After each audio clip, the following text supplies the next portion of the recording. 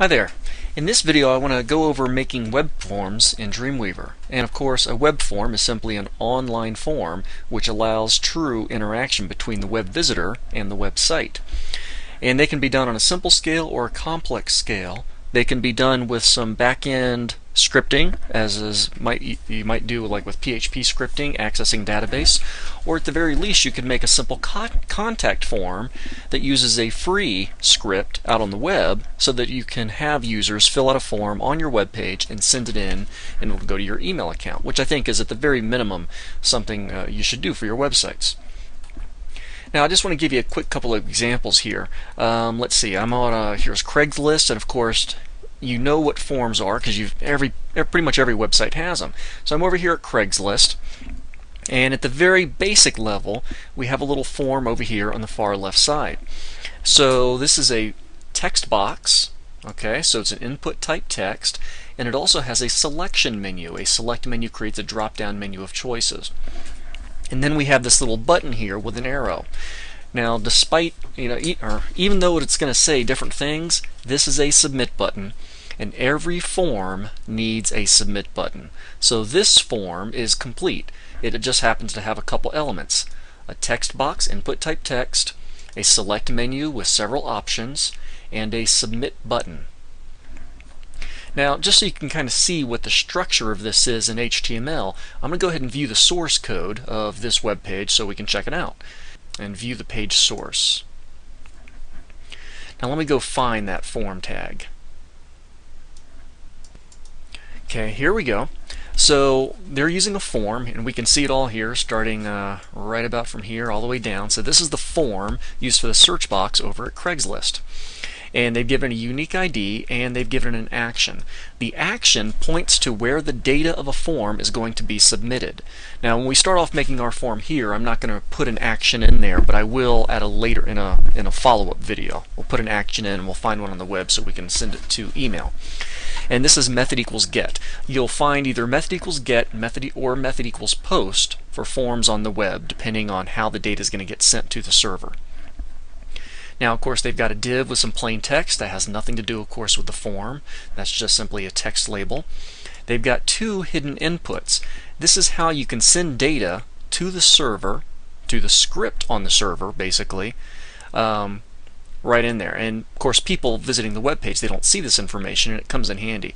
When you need to submit data to a script, especially if you use a free script, you'll have to have some hidden data in there. And we'll get to that soon enough. Input ID query. Now I mentioned it was going to be input type text, a little text box. If you don't use a type attribute, then by default it is text. That's the most common one. So they have a little text box right here. Then they break. Then they go to a selection menu, and there's several options, and each option has a unique value. Then there's another input. This is type equals submit. That creates a little submit button. The value they're using, this is called an entity, ampersand GT semicolon. That's a little greater than symbol. That's how they get that little arrow on there. And that is their complete form. When somebody fills out the text box, chooses something from the selection menu, and hits the submit button, the data is going to go to a script which is located in a folder called search on the Craigslist server. Okay, let me go ahead and close that.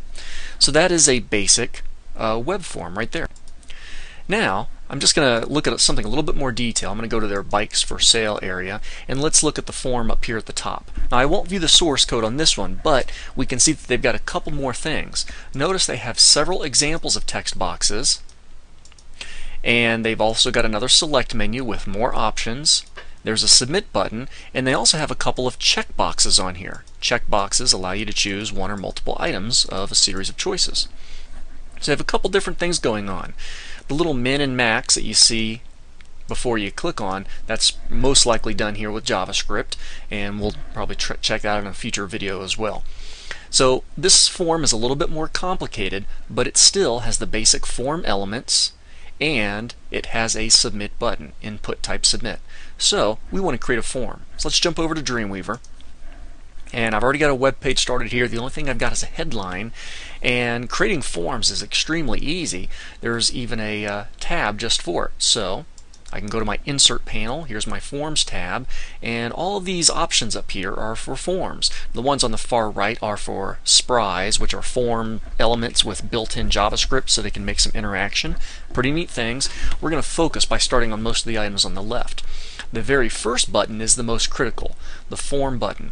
If you have 3 forms on a web page, then you're going to have 3 sets of form tags. I'm going to start off with just one, so I'm going to click this little Form button, and it creates a set of form tags for me.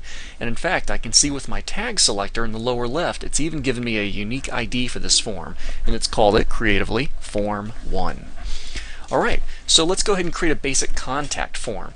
And since I think it's going to be a contact form, let's give it a better ID. So I'm going to edit my tag selector using my quick tag, I'm sorry, not my tag selector, but I'm going to use the quick tag editor. And instead of form ID equals form 1, I'm going to go ahead and call this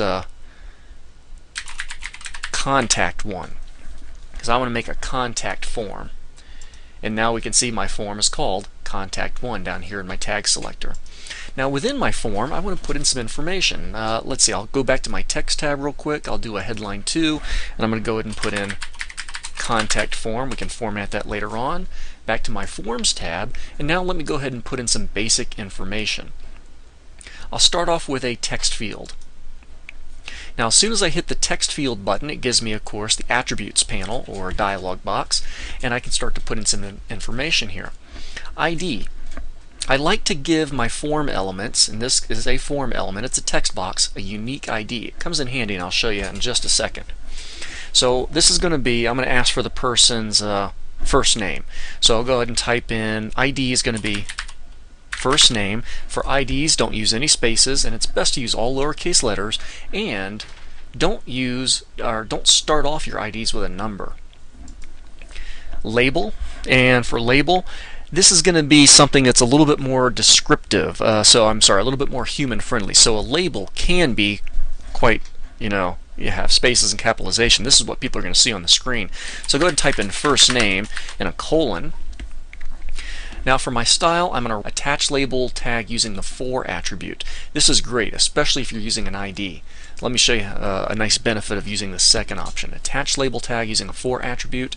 Now where do I want my label before the form item? Yes, in this example, having the label before the text box is reasonable. There's other situations like radio buttons and check boxes where it's good to have the label after the item.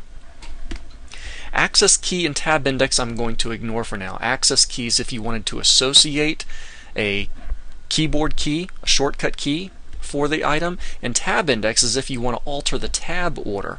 That makes sense in larger form, so people can tab through the various fields. If it's not already in a good default order, you can arrange that order with tab index. Otherwise, I put in an ID, a label, and I chose attach label using the for attribute, position before form item. I'll click OK, and there we go. I've got a label and my text box. I'm going to go ahead and repeat this a couple times really quick, making a few more text boxes. There we go. I repeated a few of those steps, just making a couple more text boxes, and I'm also going to go ahead and put in a submit button. I'll simply click the button option, and for ID I'll simply call this submit. For label, I don't need a label for this one, and then I can click OK. There we go. It doesn't look like much, but this is a complete form. Now it doesn't have function because I haven't done an action for it yet, but I'll check that out in some follow-up videos.